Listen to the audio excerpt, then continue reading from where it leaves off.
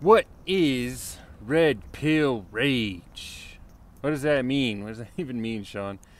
I want you to open up your Bible to the book of Genesis, chapter 3, starting in verse number 4. The Bible says, "And the serpent said unto the woman, Ye shall not surely die. For God doth know that in the day ye eat thereof, then your eyes shall be opened, and ye shall be as gods, knowing good and evil. And when the woman saw that the tree was good for food, and that it was pleasant to the eyes, and a tree to be desired to make one wise, she took of the fruit thereof, and did eat, and gave also unto her husband with her, and he did eat. And the eyes of them were both opened, and they knew that they were naked." The Bible says their eyes were opened. The eyes of both of them were open in verse 7. And they knew the difference between good and evil. You see, before you take the red pill, you don't know that there's a difference between the blue pill world and the red pill world. Just like Adam and Eve in the garden didn't know the difference.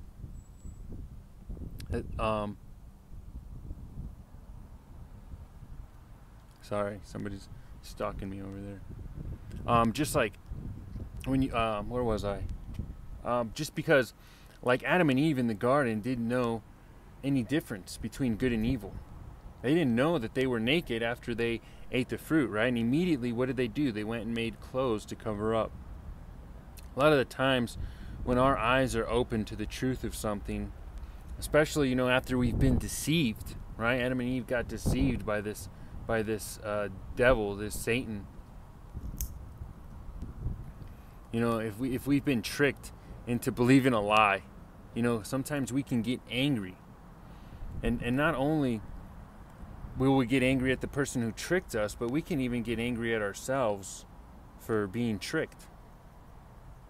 Oftentimes, you can get so mad, you start to point the blame at everybody else but yourself. And that's exactly what Adam and Eve did. Look at your Bible down at verse number 9. The Bible says in verse 9, "The Lord God called unto Adam and said unto him, Where art thou?" Verse 10, "And he said, I heard thy voice in the garden, and I was afraid because I was naked, and hid myself. And he said, Who told thee that thou wast naked? Hast thou eaten of the tree where I commanded thee that thou should not eat? And man said, Well, the woman thou gavest to me, she gave me to the tree, and I did eat." We can see that the first thing Adam does here is he points the finger at Eve, and he blames God, and he says, hey, look, it's your fault. You're the one who gave me this woman, and she's the one who gave me the fruit. It's not my fault. I didn't do anything. Now look at verse 13. Let's see what Eve did. "And the Lord God said unto the woman, What is this thou hast done? And the woman said, Well, the serpent, he beguiled me, and I did eat." So Eve, she did the same thing, right? She tried to point the finger at somebody else to blame.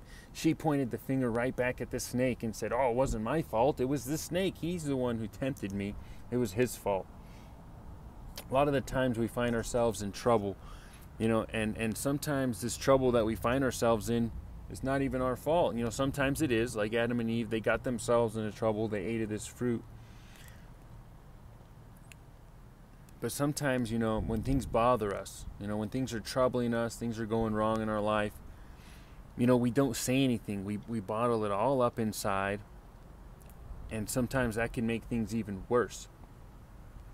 So what we need to do is we need to understand that in our life, there's always going to be situations that we don't like. We need to learn how to deal with these emotions that we're going through, that come along with these different situations. And that's what I want to talk about in this video. Well, that was a long introduction, but greetings, friends. This is Sean Elvis. Welcome to my channel. If you're new here, good to have you.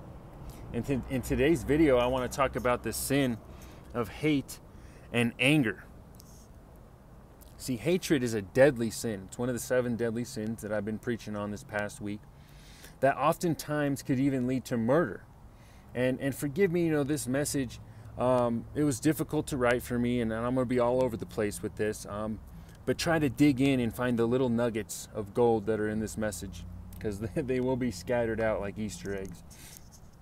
But anyway, and I'm not going to be able to cover everything, and I do apologize, but this is also why why I'm preaching on this message is Jesus said, we are not to even be angry at our brother, because Jesus said, even if you're angry with your brother, it's as if you have killed him already in your heart. It's as if you're already a murderer. It's like you're murdering them if you just hate your brother in your heart.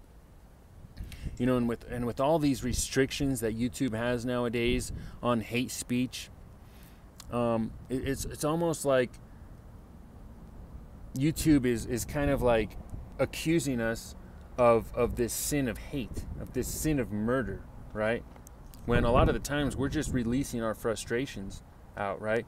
Because the Bible says that, if we're not supposed to hate people, but at the same time, we do have freedom of speech, right? We do have freedom to rebuke people who have done wrong to us. We do have reason to speak our mind and speak our piece.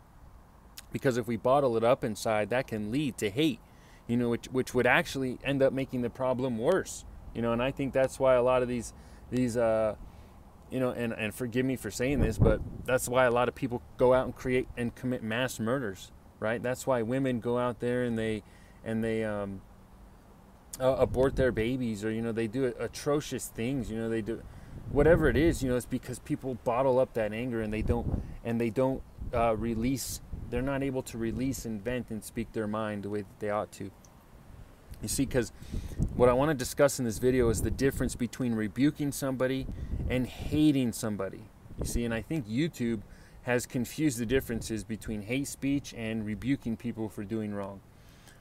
For example, if I were to scold my child for running into the street, like if my child just arbitrarily ran into the street without thinking about looking both ways and without taking any safety precautions, I'm going to scold my child, not because I hate my child. You don't think I hate my child for telling him, hey, don't do that. Don't you ever do that again, right? I'm trying to correct their behavior for their own protection, right? And not just for my child's protection, but for the driver's protection. Nobody wants to be running over innocent kids, right? Now, so, or let me give you another example. Let's say that I'm married and my wife, maybe she's wearing some perfume that I don't like.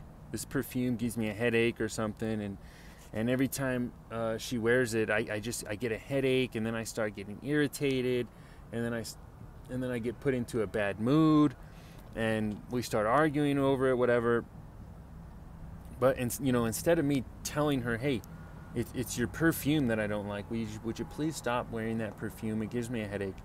And instead, I bottle that up inside, and I don't say anything, and I take my anger and my frustration out on her in different ways, instead of just coming out and saying, hey, would you please not wear your perfume? And she would get mad at me, or then she would get mad at me. Like if I'm not communicating with her, she'd get mad at me and say, why are you acting this way? Why are you being so angry with me all the time? And then, like, let's say way down the line, I finally reveal to her, well, it's your stupid perfume. I don't like you wearing that perfume. She would just say, hey, why didn't you just tell me a long time ago? You could have just told me to stop wearing it, and I would have stopped. I would have thrown it out. Like, you see, many MGTOW videos are nothing more than men expressing their frustration, their legitimate frustrations on a difficult situation in their life, and they're trying to explain the problems with relationships nowadays. And sometimes it's just to vent and tell women, hey, this is what I see you guys are doing wrong, or this is what I see that's wrong with the government or whatever, because they don't want to bottle it up inside, because it's unhealthy to bottle it up inside. And it's not that MGTOW men hate women. They're not trying to destroy women or belittle women.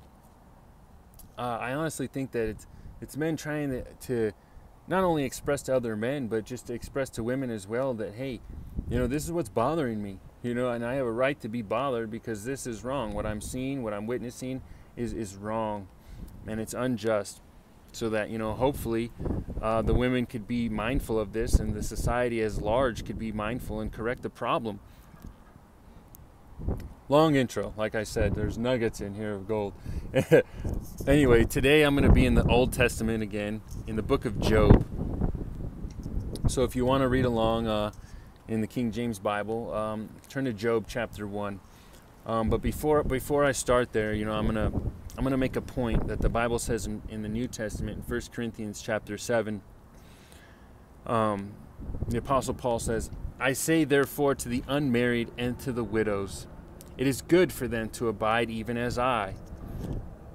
Now, what he means is he was not married, so he's saying it's good that it's good that if you're unmarried, there's nothing wrong with that. There's nothing wrong with staying unmarried. But if they cannot contain, let them marry, for it is better to marry than to burn. You see, marriage in the Bible is the only lawful way to have a sexual relationship with another, with your spouse, with a man or a woman, obviously. Now, imagine if you were to really like somebody, but instead of going up to them and telling them, "Hey, I really like you, I'd like to marry you," and you just keep all those feelings bottled up inside, right? And you never tell the person, and eventually you're gonna burn inside. It could lead to lust. It could lead to anger. Maybe if that person goes out with somebody else, right? And the devil's gonna come along and he's gonna tempt you to sin. He's gonna tempt you to do something that you shouldn't be doing, and tell you, "Hey, look, it's okay. You can sleep with another woman. You can sleep with that woman and not marry her," right? Just like he convinced Adam and Eve to eat the fruit. And after you fall into sin, the devil's going to sneak away. He's going to sneakily slither away, and he's going to laugh at you from a distance and enjoy watching your destruction as the sin that he tempted you to commit destroys you, right? Whether it be, whatever it is. I'm not going to name a bunch of sins. And if you start pointing the blame at some other person, instead of accepting responsibility from your own actions, it could lead to all kinds of wickedness. False rape allegations, murder, abortion, adultery, whatever the case may be, So today I just wanted to say a few words about the importance of speaking your mind and not bottling things up. Because have you ever heard the phrase, "Speak now or forever hold your peace"? It's kind of a misleading statement, because if you don't speak, it means you might not be able to hold your peace, right? That anger or whatever is inside of you is going to bottle up, and it might destroy you. So you need to speak now so you can be at peace that you said something, right? And so I want to talk today about Job. He's a character in the Bible, a big character, who went through a really tough time in his life, Really windy day in here in Denver. That's why I'm trying to do the video over here where it's not as windy. I apologize. Anyway, so back to Job. A lot of people accused Job of being crazy. They accused him of hate speech. They blamed him for all his problems and called him a whiner and a loser. And, even though he was an innocent man, he didn't do anything wrong. He had legitimate complaints. And I want to remind you first, before I begin, that, the Bible says in Leviticus chapter 19, the Bible says, "Thou shalt not hate thy brother in thine heart. Thou shalt in any wise rebuke thy neighbor and not suffer sin upon him." Leviticus 19:17. How many times have men in the MGTOW community been accused of hating women? Right? I know a lot of the videos that I put out, people, especially women, will accuse me of hate speech. And the women will say, "What do you hate women, Sean? What's wrong with you? What are you talking about?" And see, the thing is do us MGTOW men hate women? No, we don't hate women. I mean, granted, yes, there are those few bad apples in the group, right, who ruin it for the rest of us because they're loud, they're obnoxious, and always the loudest people who get heard, right, and who the gainsayers will point to and say, "Oh, look, see, this group's bad because look at this guy over here," right? But when we read in chapter 19 of Leviticus, where the Bible commands us not to hate our brother in our heart, right? And notice it says in our heart, and it's not just hate speech that God is outlawing. God outlaws hateful thoughts in our heart and in our mind. But look at the second part of the verse, and this is what I want to focus in on. It says, "Thou shalt in any wise rebuke thy neighbor." Did you hear what I said? In any wise rebuke thy neighbor. So God commands us to rebuke our neighbor. When we see our neighbor doing something wrong, we're supposed to say something. You know that that government just came into my mind where they say, hey, if you see something, say something. Well, that's what God says. He says, hey, if you see your neighbor sinning, say something, right? Don't just bottle it up inside, especially if it's, it could lead you to anger. It could hurt somebody if they keep doing it, if you don't say anything, right? So, ow. Wind, man, blowing dust in my eyes. Sorry. This video. Curse God for the... No, I'm just kidding. All right. Anyway, where was I? So God commands us that we should rebuke our neighbor, right? And a lot of the times, we find ourselves bottling things up that people have done wrong to us. We don't want to say anything. We're afraid of confrontation or starting a fight or something, right? But God says that it's healthy to put our grievances on the table, right? It's healthy to talk about things that are bothering us and to take our issues up with people. Because otherwise that might turn into anger against them, and then we might fall into sin because of that. So the book of Job, back to the book of Job. Book of Job is a story of a man he's an honest, respectable man. You can read that in verse 1. And who unfortunately he lost everything through no fault of his own, right? And Satan, I think, was jealous or something, or envious of him, and he went to God and he said, God,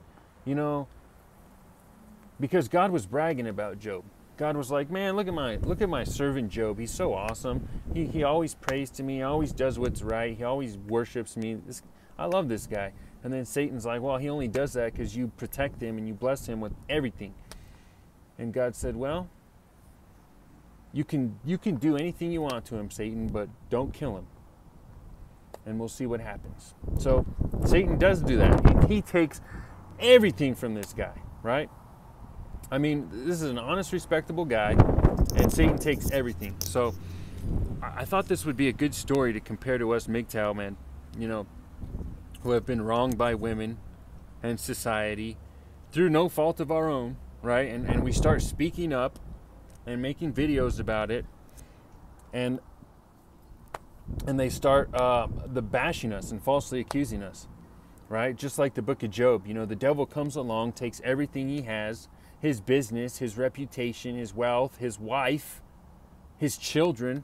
I mean, the devil, he took everything from Job. The devil just completely destroyed him without killing him, right? And this caused Job to be very upset, and rightfully so. So if you have your Bible, go ahead and look at Job chapter 1, and I want to show you a few things. Look at the last verse, and it says, the last verse of Job chapter 1. It says, even after all this, Job did not sin. He did not accuse God of doing anything wrong, right? So even after Satan took everything Job had, he simply just prayed to God about it and said, God, I don't know why this is happening to me, but there's got to be a reason, because I'm not going to blame you, right? So, and I think, a lot of times people, the devil comes into people's lives. He takes everything from them. He destroys their lives, ruins everything, ruins all the good in their life.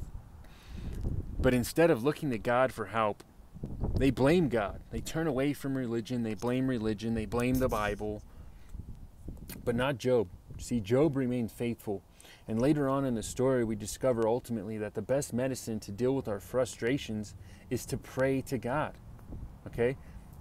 And tell God, hey, God, this is how I'm feeling. And, even sometimes it's okay to tell God, hey, I'm frustrated. Like, why is this happening, right? It doesn't always have to be a peachy prayer, okay? God wants honesty. Because eventually, at the end of the story, God restored Job. He restored everything he had. And he said, look, even though you said some stupid things, Job, you prayed some, and you even accused me, God, right? Even you accused God. You were honest with me. And I appreciate that. You know, and looking at myself, you know, I appreciate when somebody, especially a woman, you know, that I'm in a relationship with, will come to me and be honest with me and say, hey, Sean, here's how I feel about this, right? This is what's bothering me, okay? I appreciate that. But, at the end of the book of Job, God rebukes Job. And he says, hey, look, Job, I appreciate the honesty, but listen, man, you got the wrong guy. It's not me you should be angry with, right? It's Satan. It's the devil, right? You don't know everything that's going on behind the scenes, Job. You're just a man. You have limited knowledge. I'm God. I am all-knowing, all-powerful. I know everything. And I think some men confuse the difference that, hey, you know, it's not women that are the problem. It's the devil. It's sin. It's the behavior of people, you know, whether you're a man or a woman. You know, you can act righteous or you can act unrighteous, right? Like, for example, if a woman decides to whore herself around, cheat on you, and us men speak up and call her names, call her a whore, and say, hey, this isn't right, what she's doing, we don't like this, you know, we will be labeled hate speech, right?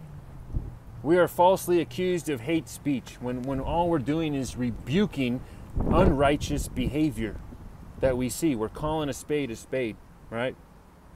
Now imagine if Job lived today. You know, I think he would have a YouTube channel where he'd probably be labeled a loser because he lost everything. Oh, you have nothing, Job. You must have screwed up. You're a loser, right? Job, if you really followed God, you know, if you were really a good Christian, God would have protected you. It's all your fault you lost everything, man. You brought this upon yourself. Because that's what happened in this story, you know. Flip over to Job chapter 4, verse 7. You know, this is when Job, his good friend, you know, falsely accusing him of doing wrong. Verse 7 says, remember, I pray thee, whoever perished being innocent, or where were the righteous cut off? See, Job's friends telling him, hey, man, things are going bad for you. You must have did something wrong, right? I remember back when my woman left me, you know, and you know, from time to time throughout my life, women have pushed me out of their lives. And people ask me, well, what'd you do wrong, Sean? You must have did something wrong. You know, isn't that how it always seems for us men? You know, when relationships go south, you know, even if it's completely her fault, she cheated on you, you know, she broke her promises. She's the one who walked away and left, right, for no reason. Everybody still looks at us men and says, whoever perished being innocent, right? Whoever broke up or got divorced because you didn't do something wrong, right? In other words, if you were treating her right, Sean, that wouldn't have happened to you, right? If you were so great of a man, bad things wouldn't happen to you, right? But let me tell you something, guys. The book of Job, clearly, if you read the whole thing, you know, and I can't go through the whole thing, I don't have time, but it shows us that bad things happen to good people, good, honest people. Bad things will happen to you because the devil's out there and he just wants to destroy you and wants you to curse God, and he'll do anything in his power to get you to curse God. Look at verse 29 in chapter 6. Sorry. Flip over to chapter 6 and check out verse 29. The Bible says, return, I pray you. Let it not be an iniquity. Or, excuse me, let it not be iniquity. Yea, return again. My righteousness is in it. So this is Job responding to his friend. And Job's proclaiming his innocence. He's saying, no, like, you guys don't understand. I'm innocent. I didn't do anything wrong. He's telling his false accusers to return again. Means, hey, think about what you're saying, you know, like, you guys need to recant everything that you just said, right? Because he's saying, hey, I'm righteous. My righteousness is in it, okay? I'm innocent. So basically, Job's answering his accusers and saying, you guys have it all wrong. I don't deserve what's happening to me right now. And, you know, I don't know why all these bad things are happening, but I can tell you that I don't deserve it, right? Now flip over to chapter 7. Flip over to chapter 7. We're going to take a look at a few more verses. And let's see how Job deals with this unfair treatment. Verse 11 says, "Therefore I will not refrain my mouth. I will speak in the anguish of my spirit. I will complain in the bitterness of my soul." So we see here that Job, he's got bitterness in his soul. But he's speaking about it. He's venting. He's not bottling it up, right? Job says, I'm going to talk about what's bothering me. I've been wronged. I don't know. I know that I don't deserve it. See, Job knew it wasn't his fault, and everybody around him was falsely accusing him. So he says, you know what? I'm gonna speak about it. I'm gonna open up. I'm gonna speak about it. I'm gonna rebuke everybody for these false accusations against me, and for telling me that this situation that I'm in is my fault, even though I didn't do anything wrong. You see, guys, what the devil wants us to do is bottle everything up inside. He wants us to burn inside with hate and anger. He wants us to suffer and think that, we brought this pain upon ourselves, that it's our fault. And, I think, isn't that how MGTOW is treated a lot of the times? Feminists will tell us, hey, who hurt you, right?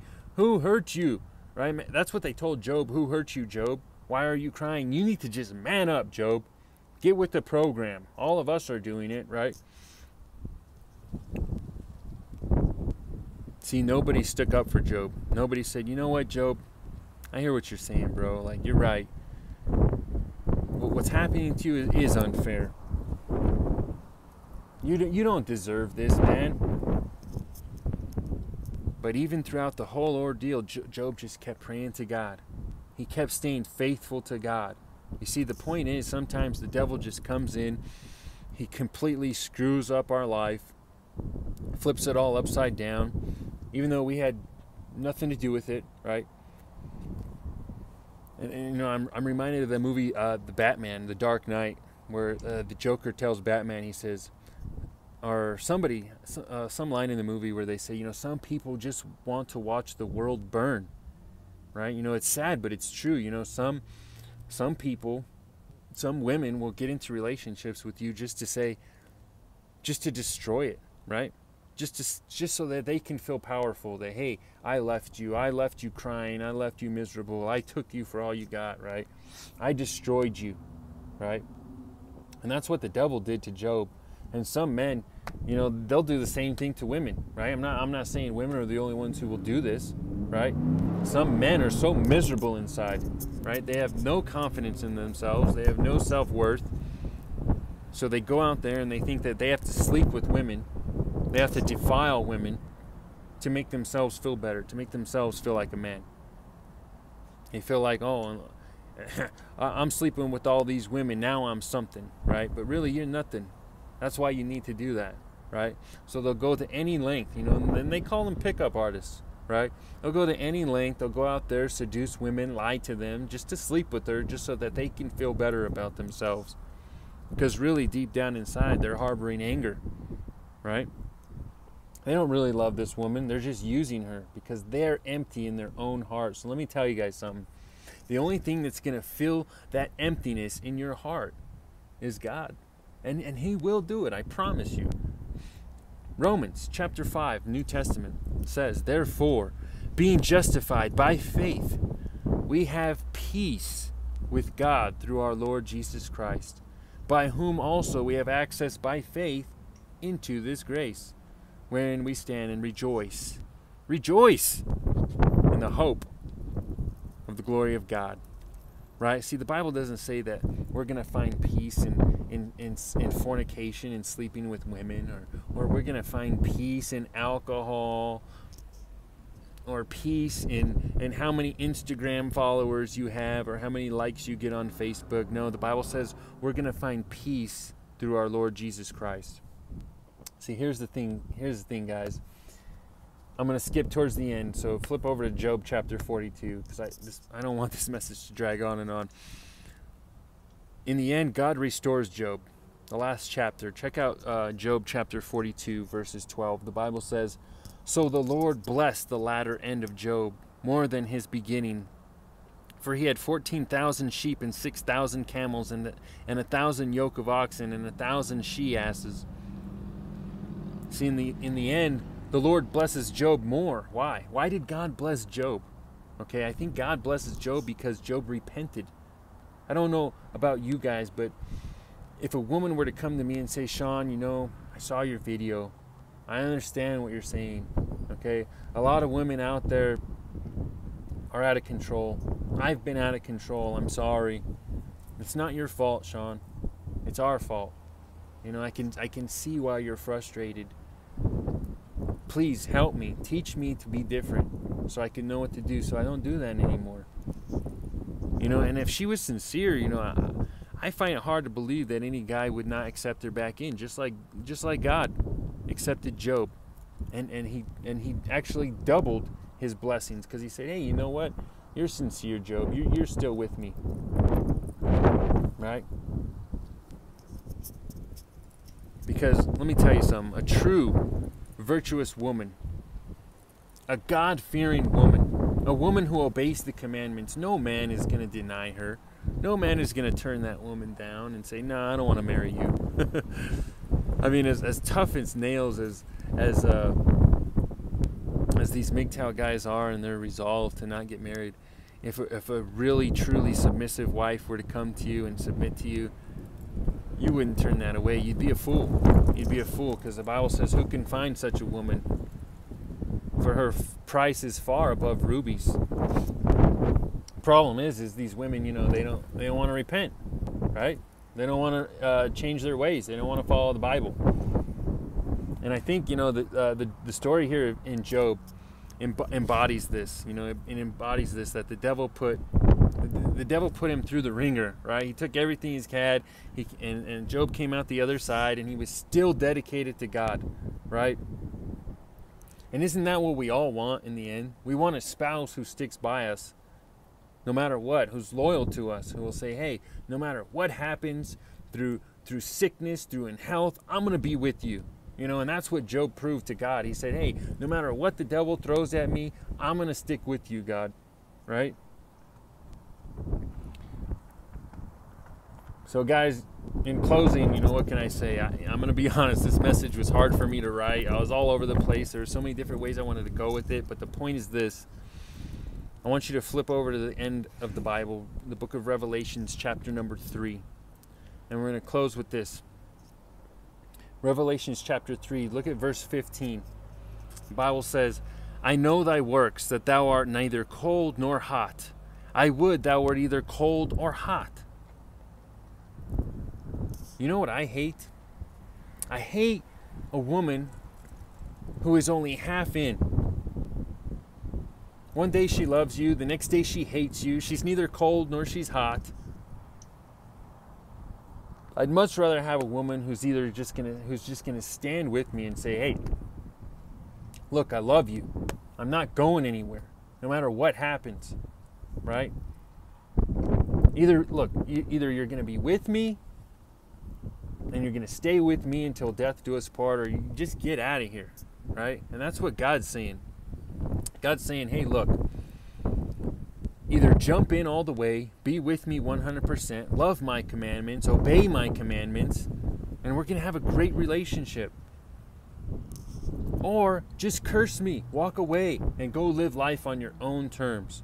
So today I want to challenge you guys. You know, you have a decision to make. You have a choice to make today. Do we want to be like Job, right? Do we want to be all in for God and say, you know what, God, I'm going to follow your commandments. I'm going to stick with you through thick and thin, no matter what it is, no matter how difficult things get. I'm going to stick with the Bible. I'm going to stick with the truth. I'm going to obey you. I'm going to love you. Do we want to have peace with God through Jesus Christ? Or do we want to curse God? Do we want to hate in our heart? Do we want to point the blame at other people? The choice is yours, guys. And I'll end by saying this.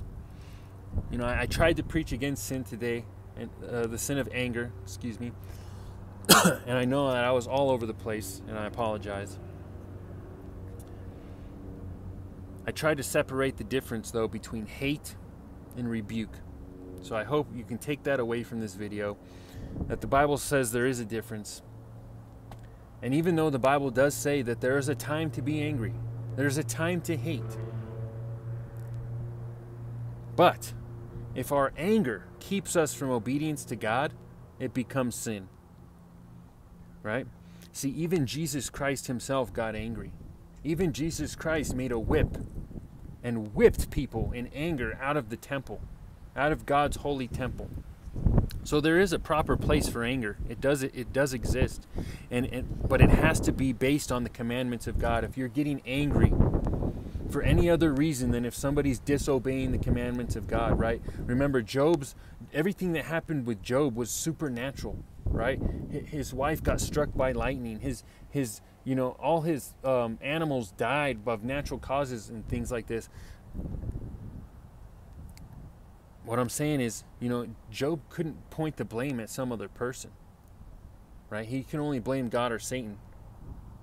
In our lives, some people commit sins against us, and we have a right to be angry and rebuke them and say, hey, this is the part of the Bible you violated and you did wrong. You need to change your behavior, right? And if they apologize to us, then we ought to forgive them and say, hey, no problem. I wanted to just help you bring that aware so I didn't get angry, right?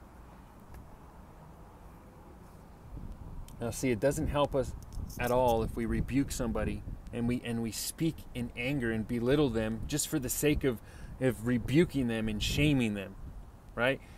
If we're going to correct somebody's behavior, we need to do it honestly, sincerely, with love, in an attempt to reconcile them back to God, right? Otherwise, we're going to build rage inside of us if we're just constantly bashing people over the head with no sincere hope of them changing their behavior or trying to do the right thing according to the commandments. So, last thing I'll say is this, don't be afraid to speak up. Don't be afraid to speak up. If you have something to say to somebody, say it. Because if you don't, you will forever have to hold your peace. And remember, God, He commands us to rebuke others for the sake of creating harmony. Not rebuking people just to bash them and rub it in their face that, they've committed a wicked sin. That's not what we're called to do. Jesus didn't call us to win arguments. He called us to win souls. Anyways, that's my message for the day, guys. You guys have a wonderful day. And as always, I'm going to give God the last word on this. And God bless you guys. Have a good day. I'm going to read from the letter of St. Paul to the Ephesians, chapter 4, verse 17, if you want to read along. Have a great day. God bless. The Bible says, "This I say therefore and testify in the Lord, that ye henceforth walk, not as other Gentiles walk, in the vanity of their mind, having their understanding darkened, being alienated from the life of God through the ignorance that is in them, because of their blindness of their heart, who being past feeling have given themselves over to lasciviousness, to work all uncleanness with greediness. But ye have not so learned Christ, if so be that ye have heard him and have been taught by him, as the truth is in Jesus, that ye put off concerning the former conversation of the old man, which is corrupt according to the deceitful lusts, and be renewed in the spirit of your mind, that ye put on the new man, which after God is created in righteousness and true holiness. Wherefore, putting away lying, every man's truth with his neighbor. If we are members one another, be ye angry, and sin not. Let not the sun go down upon your wrath, neither give place to the devil. Let him that stole steal no more, but rather let him labor, working with his hands that thing which is good, that he may have to give to him that needeth. Let no corrupt communication proceed out of your mouth, but that which is good, to use for the edifying, that it may minister grace unto the hearers. And grieve not the Holy Spirit of God, whereby ye are sealed unto the day of redemption. Let all bitterness and wrath and anger and clamor and evil speaking be put away from you with all malice. Be ye kind one to another, tender-hearted, forgiving one another, even as God, for Christ's sake, has forgiven you. Amen. God bless.